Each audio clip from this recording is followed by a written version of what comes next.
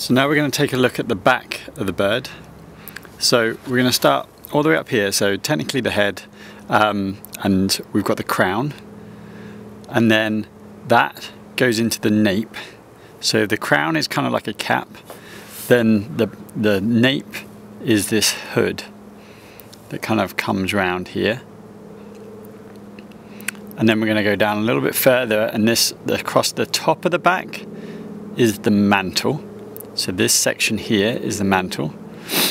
And then we've got some feather damage here. So I think when this bird actually died, I think it lost these feathers in the process.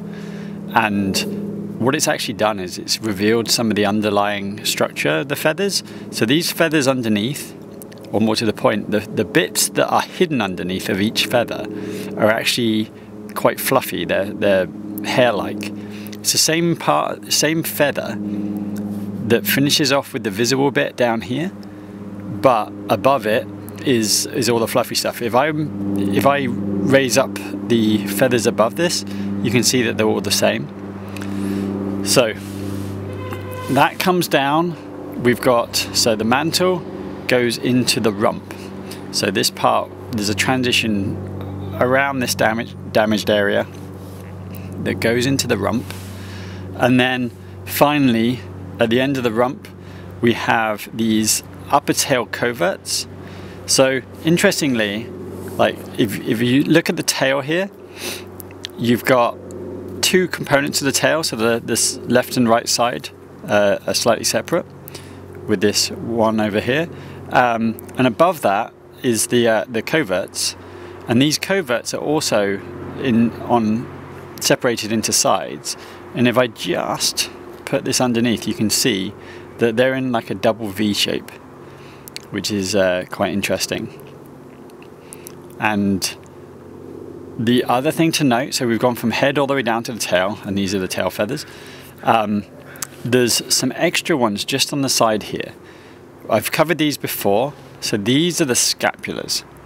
And the scapulas are an important part of the streamlining of the bird, so that when the bird's flying, the scapulas bridge the gap between the mantle and the wing.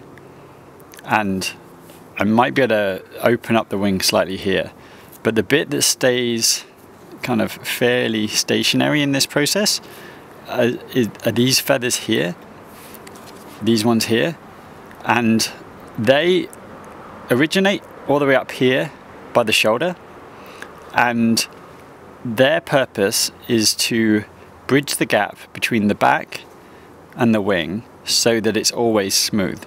So as this wing flaps, this section ends up always deforming to make a transition between the back and the wing. So that's quite important for both flight, and when the wings kind of tucked in to the bird's side, this curls round with the wing, and you end up with a nice transition from the back to the wing.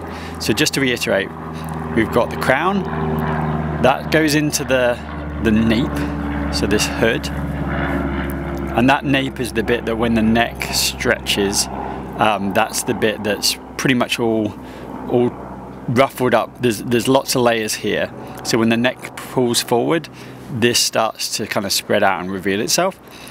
And then that goes into the mantle, which is the kind of the bit across the back, the upper back, and then that transitions into the rump, and then down to the upper tail coverts, and then the tail.